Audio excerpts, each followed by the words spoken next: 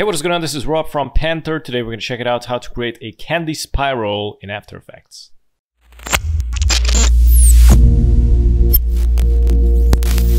We're going to create a new composition. Click on new composition. I'm going to rename it as lines. I'm going to go with 1920 by 406, 8 seconds, black background. Click OK. Select the pen tool and I'm going to click here on the fill text. Click on none, click OK. And click here on the stroke text and select the solid color. Click OK. And I'm going to create my first line here. Press and hold Shift. Go all the way to the end. I'm going to go with the stroke thickness is going to be for me like 59. I'm going to align it to the center. And I'm going to put this somewhere on the bottom. I'm going to go to the shape, press Ctrl D. And I'm going to press and hold Shift and drag it up. I'm going to recolor this. I'm going to click on the stroke. I'm going to select the color, Ctrl D again. I'm going to select all of it and go to the distribute vertically. So the main idea is to have the same exact distance in between. So as you can see here, we got like a bigger distance. So I'm going to try to rearrange it.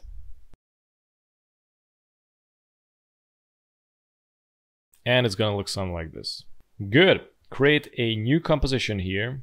And I'm gonna rename this as a line pattern.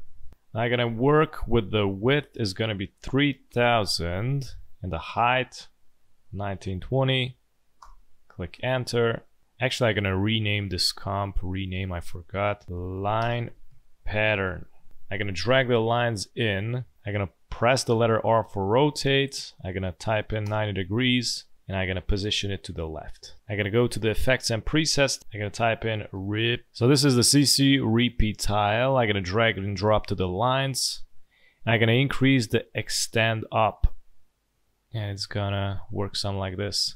And extend it all the way. I'm gonna go some around 6000. Go to the lines. Press the letter P for position. I'm gonna start the stopwatch, activate it, and I'm gonna go all the way to the end, to the 8 second, and press and hold Shift to drag it to the left. So if you drag it back, it's gonna start animating. Go to the project, I'm gonna right click, new comp, I'm gonna type in donut. I'm gonna work with width and height 3000. Something like this. I'm gonna drag in the line pattern and I'm gonna go to the effects and presets, type in bend. And here we got the CC bandit and drag and drop to the line pattern. Okay, so now I'm gonna bend here this 250 to maximum basically. And I'm gonna need to adjust the start and the end. So the main idea is to make this combine more like. So it's gonna work something like this. So this is gonna be like 2010 and you can adjust, you know, this one. And with this you can connect. I'm gonna work with the end also, see what's going on. So with the end, I'm gonna make it like more dense. I'm gonna go something like this because if I decrease more, as you can see, it's going out of the frame. Go somewhere around here.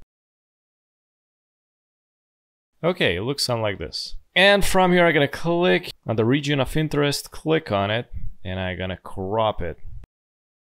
And go to the composition, and I click on crop comp to region of interest. Hit play, and there you go. And also, if you wanna add some special effects, you can go back to the lines, select them all, right click, go to pre-comp, gonna type in lines, and I'm gonna go here and type into the effects wave, and we got here the wave warp, drag and drop to the lines, and we got some new waves going on here, as you can see. So we got the wave height and wave width. So I'm gonna increase the height, I'm gonna increase the width. As you can see, if I go back to the donut, it's gonna mess it up, but you still can correct it. The more you correct this one, the better it's gonna look. As you can see, it starts to cut off this side because the waves are kind of big. So if I want to fix this, I'm going to double click on the lines. I'm going to actually decrease the stroke. I'm going to position these a little bit up. Go back to the lines and now it got fixed. Donuts. I'm going to go to the line pattern and rearrange it. And if I'm going to work it here, make it look more perfect. Hit play, and it looks wild. So yeah, this was it. Thanks so much for watching, and if you're new on the channel, don't forget to subscribe and hit the notification bell so you get notified with daily updates, and also check out the rest of the videos at the end. Have a good one. Bye bye.